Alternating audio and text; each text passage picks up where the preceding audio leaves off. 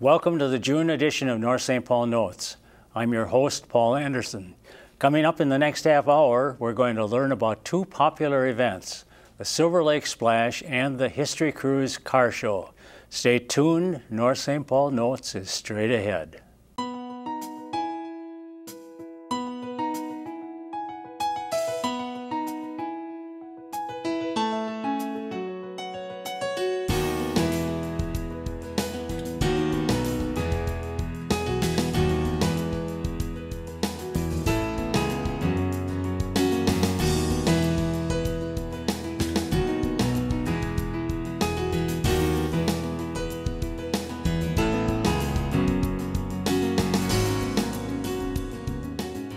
Hello and welcome to the June edition of North St. Paul Notes. We hope this show will keep you up to date on the news and events that are of interest to the residents of North St. Paul. Today we're going to learn about some upcoming events in the city. Later in the show, Paul Huliston will be here to talk about the History Cruze Car Show. Right now I'm joined by Ingrid Kohler and Becca Lassen to learn about the Silver Lake Splash.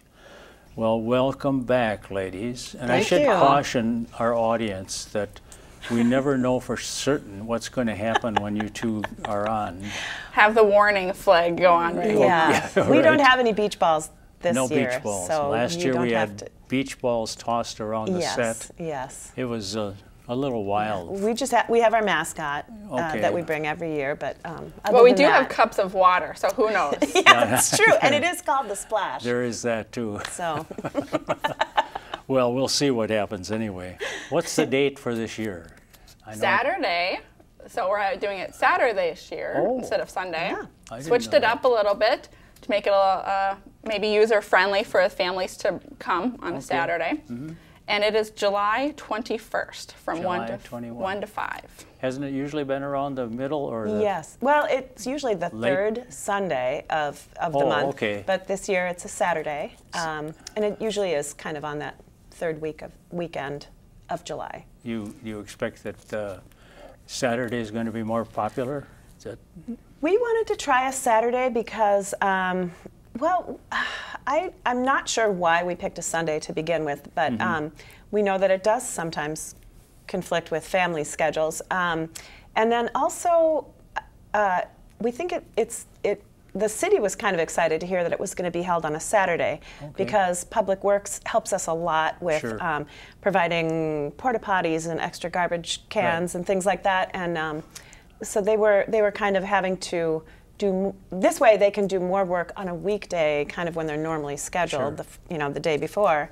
And I think it's just might be a little bit easier on the Public Works Department. Okay. We'll try it this year. I think it's gonna. It may work out just fine. I don't see why it would make a big difference, but Saturdays sometimes are more open for families, I suppose.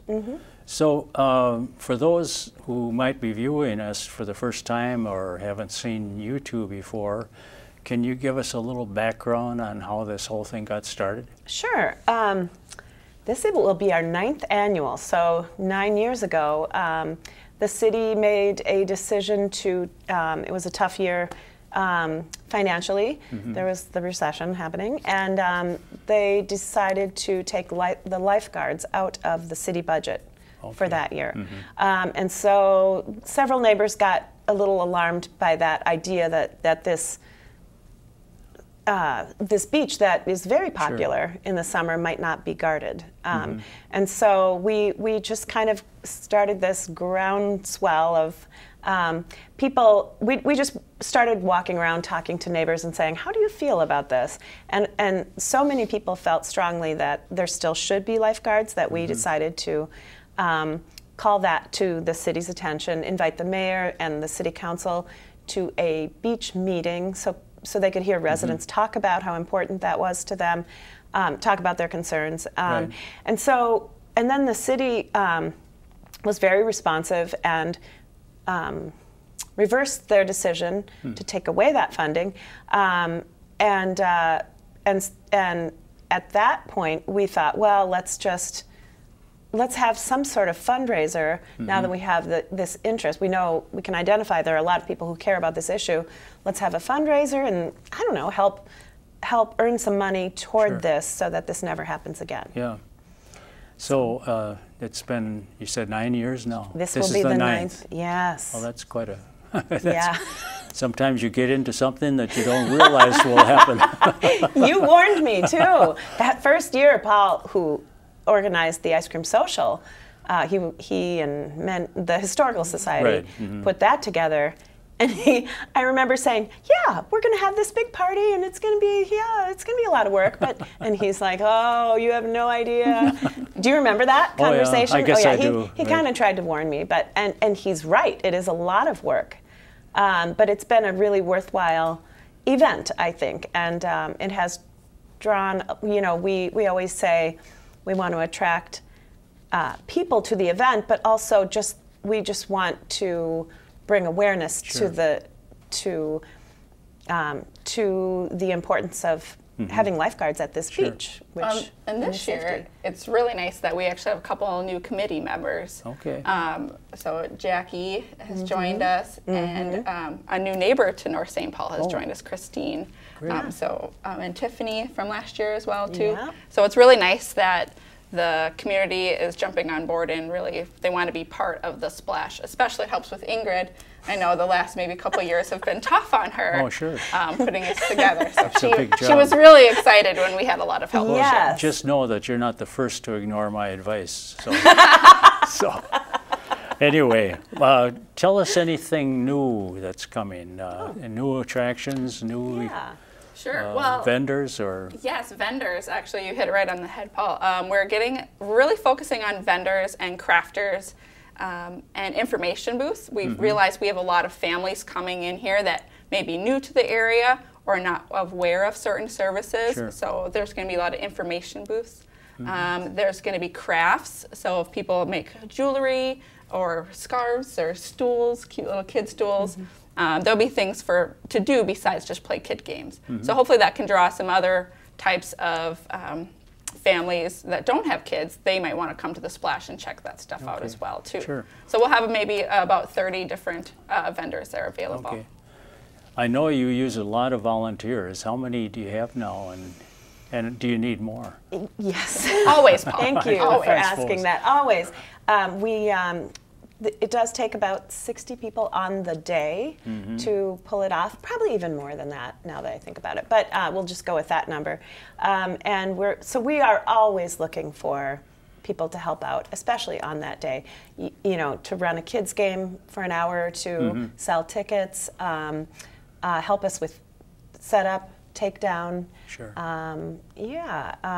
We can always use the help. Sure. And they can find us on, we have a Sign Up Genius to make it really easy for people to volunteer. So you can just go up to signupgenius.com and you'll be able to put in our email, which is silverlakesplash.nsp@gmail.com. They can search that and they'll be able to find the event and sign up for a shift. Can you say it one more time, slowly? Sure. silverlakesplash.nsp@gmail.com. Okay, so it's an easy access then. Yep. people. Signupgenius.com. And you do take donations. We do. We do.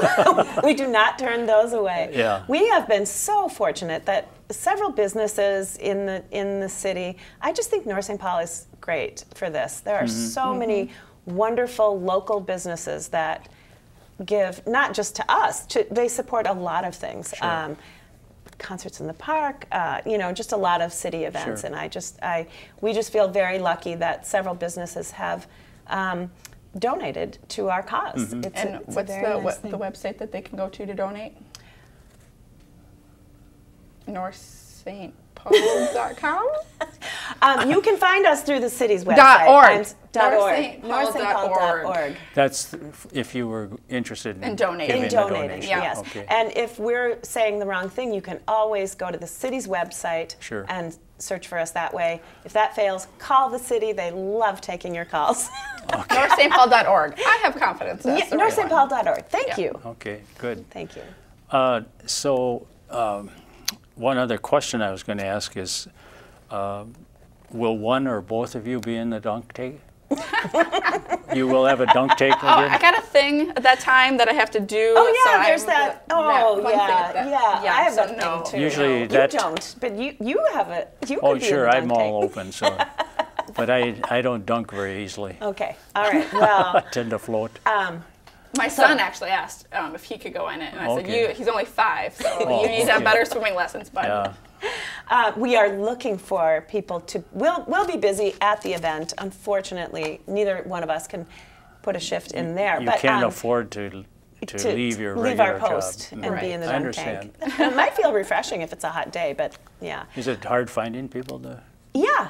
So we would love some people to step up and be in the dunk tank. That Sure. that'd be a wonderful way to raise money for the Okay, cause. sure. Yeah. You're willing to have volunteers Yes.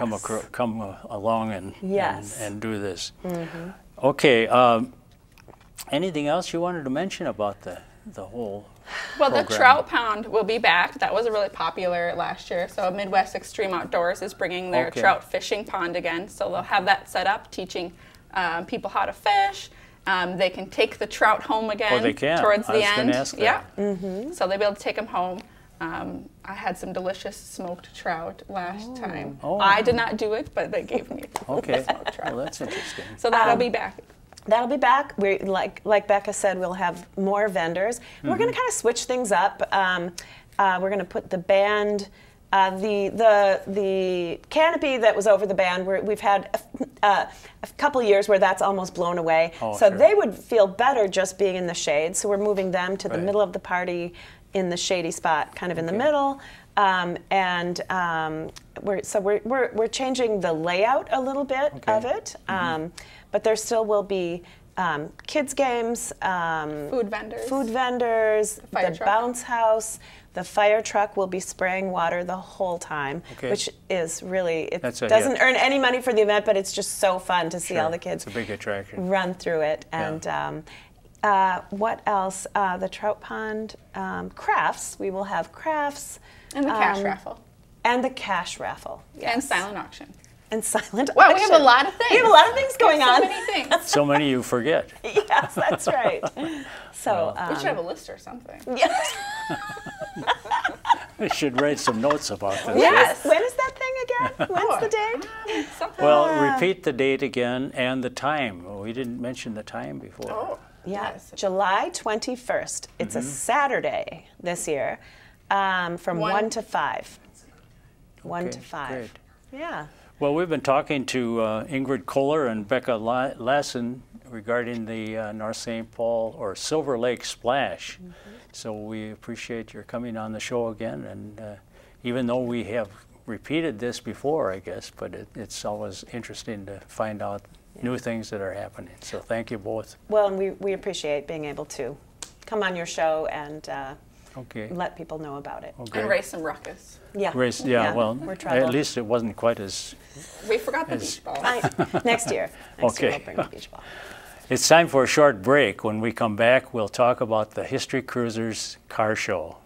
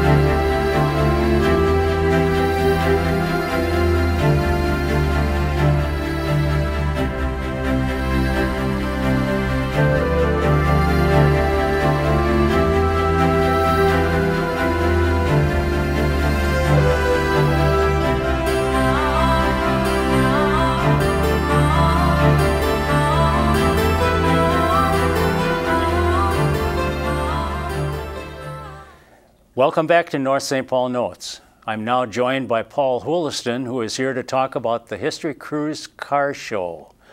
Welcome back, Paul. You've been here several times now, I believe. Yeah, a few. Thanks for having me. 3 or 4, maybe. Something like that. Yeah, right. I guess I'm not keeping records, and you aren't obviously either. So, anyway, the car show's coming up, but I was going to ask you. I never heard whether you answered this question before. What is your title as far as the position with the History Cruzers? Do you have a title? Yeah, chief cook and bottle washer. Oh, okay. Basically. I don't know if I have a title. I just part of the board that runs it. There's Okay. about 5 or 6 of us that Okay. participate in that. Okay. And you're not looking for any fancy title then either? Not particularly. Yeah, right. I know that you are, one title you have is kind of the gatekeeper for the show. You're always down on 1st, 7th Avenue and 1st Street. And what you say determines whether or not somebody can drive through.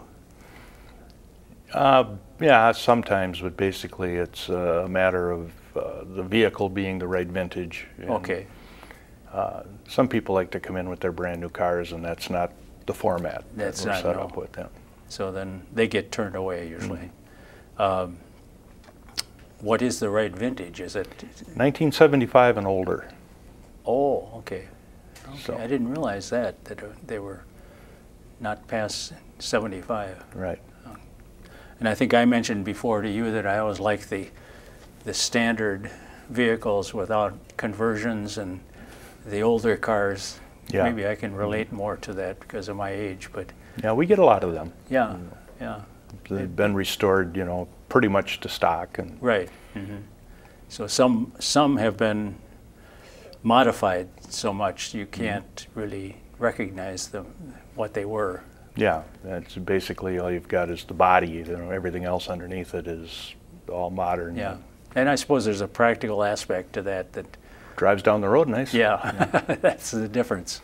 Sure, can take it on all roads, not just the secondary roads, which some of them are bound to be driving on. Will the car show this year be larger, or would it be about the same as it was? Well, as far as the physical distance, it's still the same. It runs from 1st Street to Charles. Okay. The size of the crowds, we never know. Yeah. There's no idea how that's going to work Does out. anyone ever estimate? Well, a lot of people, including myself, like to throw a flyer at it, but I don't really know how accurate we are. What have you said in the past? Well, I was talking to the police chief after our last show last year, and I told him, I said, we must have had 10,000 people down there, and he looked at me and he said it was more than that. So, Really? On that night? On that night. One yeah. night? That's. But it's really kind of hard to tell. Sure. It's just, when you say something like that, it just seems unbelievable because it. It was a busy night, that's for sure. Okay, yeah. And it was a good night, apparently. Oh, yeah. One that Yep. turns out a lot of people. It didn't rain. That's the biggest problem, absolutely. isn't it? Yeah. Not the heat so much as the moisture that comes down. Nobody wants to have their classic car rained on. Well, not too many people like to stand out in the rain. Well, either, so. there's that too, or sit. Yeah, there you go. Well, it's always interesting to see the number of people that show up, and I think everyone who comes here for the first time is amazed to see that kind of a turnout and what happens to the main street. Actually, the streets have remained the same, but it seems that the parking lots have filled up much more than they were originally. Well, we've lost some parking lots too. There's that, yeah. To development, which is a good thing. Sure. But yeah, it's some nights it's very difficult to park anything within 3 or 4 blocks. Right.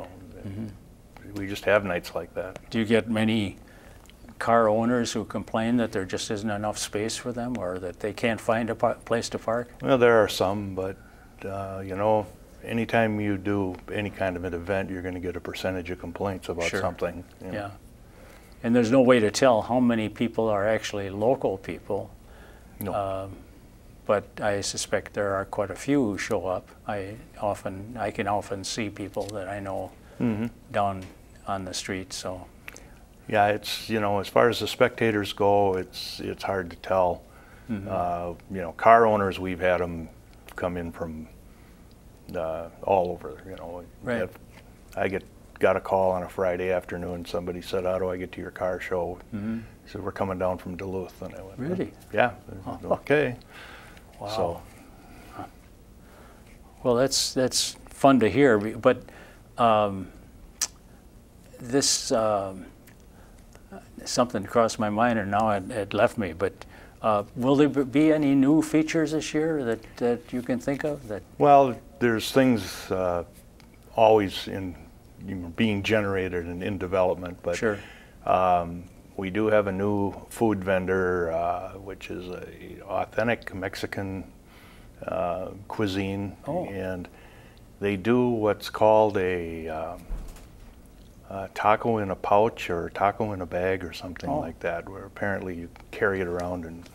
Okay. Yeah. So, and we have, I don't know, we've got again the St. Paul Canines and the mounted horse police. They'll be in a couple times, like they always are. We've got something I haven't witnessed, but she was here last year, and apparently she's coming back twice this year. Her name is Reverend Mary, and she blesses your pets. Oh, Which okay. I don't have any pets, but you know, I could probably use a blessing or two. Right. But that apparently was very, very popular last year. Really? Huh. Yeah. She doesn't bless the cars, apparently. Yeah. Well, I don't know. You know, she might be throwing holy water everywhere. Yeah, I don't right. know. You know, I have no idea. But you know, people call us up and they express interest and they want to. You know, apparently, I shouldn't even say apparently. I don't know what her whole program is. All I know is that she comes down and takes a booth space and she blesses pets, and people bring their cats and their dogs, and okay. You know, it's an event. You know. Sure. Yeah. Will the barbecue guys be back? Oh yeah. Yeah. They will. They'll be back. That's pretty popular, I think. It's very popular. Yeah. I've sampled that. Yeah. He sells out early. Does he? Yeah. So it's better to get there early then. Well, you know, I don't know, he's usually sold out by 8 o'clock, and you know, he cooks a couple 100 pounds of ribs, so. Yeah. Yeah, I guess early would be better. But. Well, it's a good thing it's way up on the other end from where you are, otherwise I never get anywhere near that. Yeah, I imagine so. You do have a website. Mm-hmm. You know what it is right offhand? www.historycruzer.com. Okay. Cruiser spelled with a Z. With a Z, that's right, yeah. We all flunked out of school. Yeah. Well, that was probably John Pontrelli's idea in the first place, or was it yours? Probably. No, it wasn't mine. Okay. No. Okay. John probably had his hand in that, yeah. Yeah, I suspect so. A few years ago, I think we had John on. I can't remember for sure now, but I thought he was. Well, I know on he's been on this show, but yeah. I don't remember how many years back it was. It was perhaps quite a few years. Well, you're going to be in the same position this year, down on 1st and 7th. Yep. And I'll be there, trying not to get run over. Yeah, it's important for you to avoid getting injured so you can come back another year. And there you go. Yeah. Well, I appreciate your being on, Paul, and I think it's bound to be a success again this year. It always seems to. Well, you know, the only thing that is a deterrent for us is rain. Sure. If we've got nice weather, we usually have a successful night. So. Sure. Well, thanks again for being on. Well, thanks for having me. Okay. We've been talking to Paul Huliston from the History Cruze Car Show. We're out of time on this month's show. Join us again next month when we'll bring you more news about North St. Paul. I'm Paul Anderson, speaking for everyone at the City of North St. Paul. Thank you for watching.